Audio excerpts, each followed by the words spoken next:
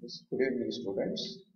Last class we discussed about the structural arrangement and we had a discussion forum on that. A lot of questions on the structural arrangement, how to make these and what are the issues we concerned about the structures. So let us have a simple discussion on this with the two different slides here and two different reflection boards. So at first we need to talk about what are the issues concerning about structures on the ARM programming. It talks about one is of alignment, another one is of the overall size of the structure. So we'll see with an example. It contains, for suppose, you will have a structure having the four different variables called as a char and int and short. So if you see the slide here, we talked about it is in a total of 32-bit size of the address space. So char is an 8-bit, so it starts to store in the first 8 bytes of information, 8 bits of information. The next int is of 32. So if we start with 32, so it is divided into the four different parts as 0, plus 1, plus 2, and plus 3.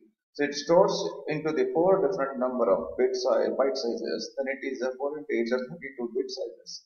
Now again we have the char. Now here we have a clumsy situation where we need to store the char another character of variable c.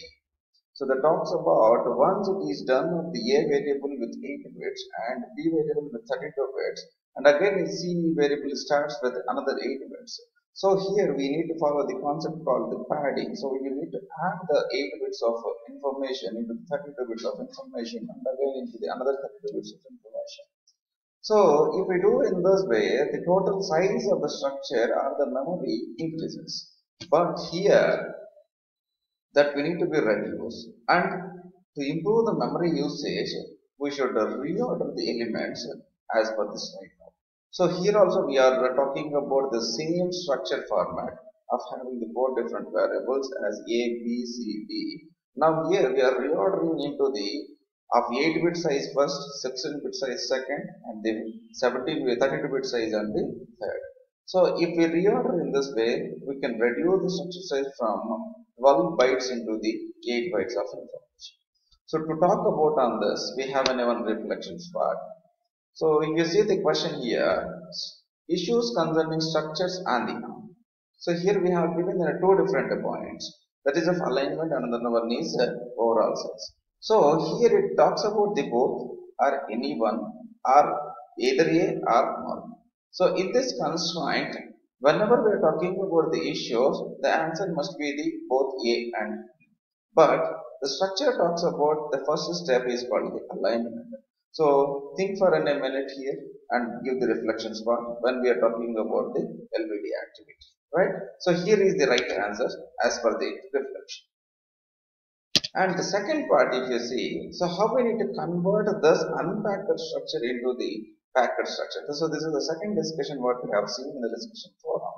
So after reordering the memory size into an A from 12 bytes into the 8 bits of size. So if you see the slide, here we are talking about A size is often around of 8 bits of information and C is of 8 bits of information.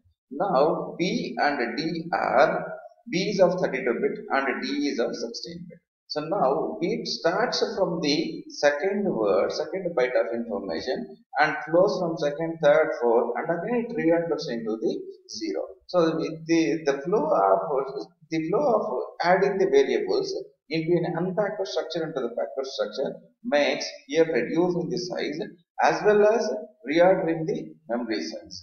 So in this structure, so we have some of the rules we need to follow. So the rules specifies increases the efficiency from the packed structure into the unpacked structure.